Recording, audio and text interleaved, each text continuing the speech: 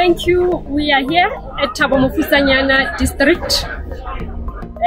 We are having a program of social compact where we are working with communities, because with this program, it's a program where we want communities to participate, to hear their voice concerning services that we are giving to them as government, and also to hear their suggestions as which things that we are doing as government that can also benefit them or assist them. Again, we are here as 3 spheres of government: local, district, provincial and national, to try and work together to have one plan, one budget for this district.